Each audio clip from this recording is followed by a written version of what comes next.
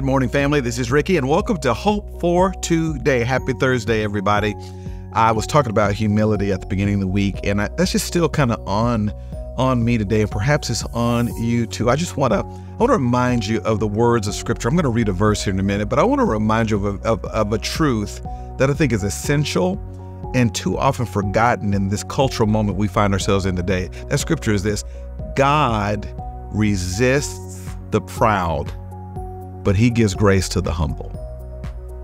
God resists the proud, but he gives grace to the humble. Let me say it another way. If you want God to bless you, stay low. If you want God to bless you, stay low. The Bible seems to suggest holistically from the Old to the New Testament that God's hand is not with the arrogant. God's hand is not with the haughty.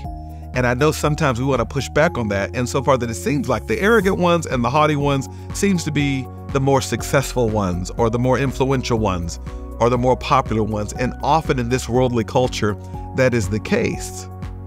But the Bible does not say that the world, resists the proud and blesses the humble. It says that God does that. And at some point, believer, you've got to do the hard work to ask your question: whose blessings do you want? Blessings of the world or the blessings of God? I don't know about you and yours, but as for me and my house, we shall serve the Lord.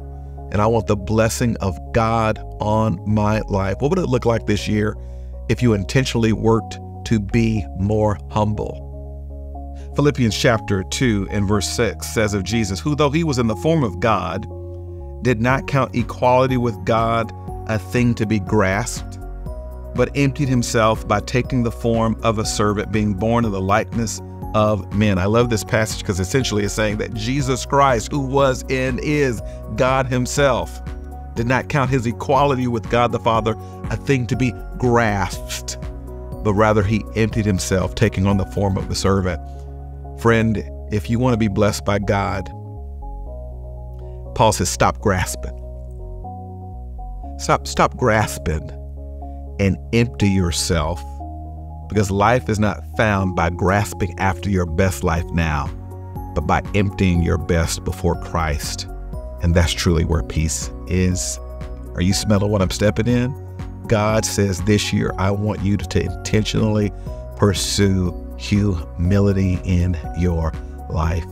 So this is how we start to work this thing out in our lives.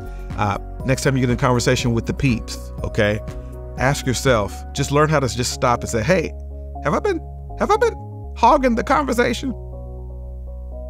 Next time the family is kind of going at it about where we're going to go to dinner, or what we're going to decide on, and if we're going to go to church or not, or what movie are we going to watch, ask yourself, do I have to have my way right here?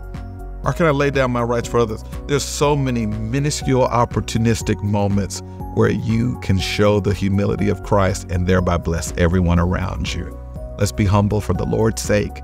He resists the proud, but he blesses the humble. And that's hope for today. I'll see you next time.